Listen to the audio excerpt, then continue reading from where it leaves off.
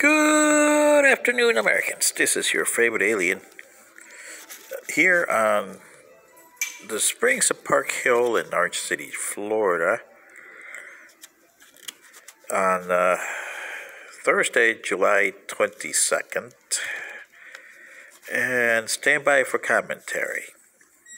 Well, today's commentary is on COVID-19 and baseline.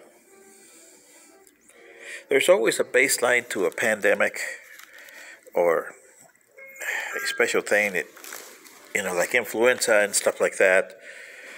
And you always establish a baseline. And it gives you an idea of what's going on. And it's usually right on the money. Okay?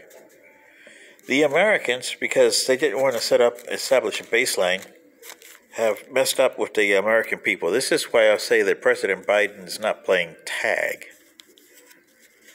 Trust American people and government. And this is what you needed. A baseline for a pandemic.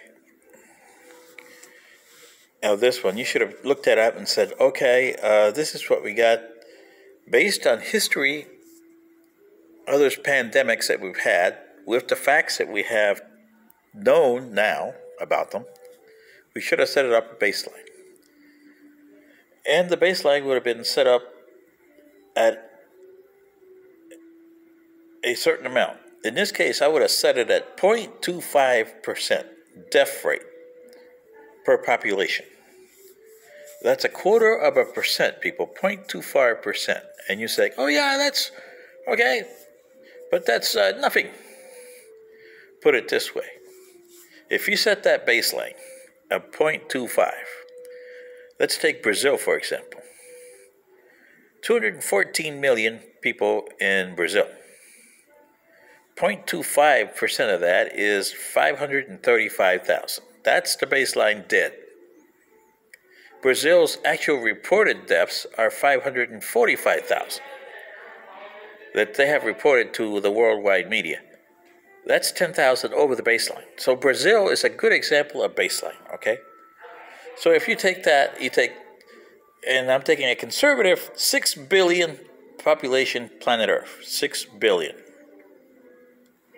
Okay, so 0.25 of that would be around 15 million dead. And that's probably what it is. You take the United States, population of, say, 330 million. They're reporting 625,000. They're underreporting. We know that. The actual baseline figure says 825,000. So they're underreporting by about 200,000. And maybe they're, like Brazil is over the baseline by 10,000. So the United States may be over the baseline. But just to be conservative, they say that the United States death should be 825,000 instead of the 625. You take Brazil at 214 million, like I said, 0.25% of that is 535,000, 1,000. They're actually reporting over 545,000. You take India, it's reporting 32,000, somewhere around there. The baseline, 1.3 billion.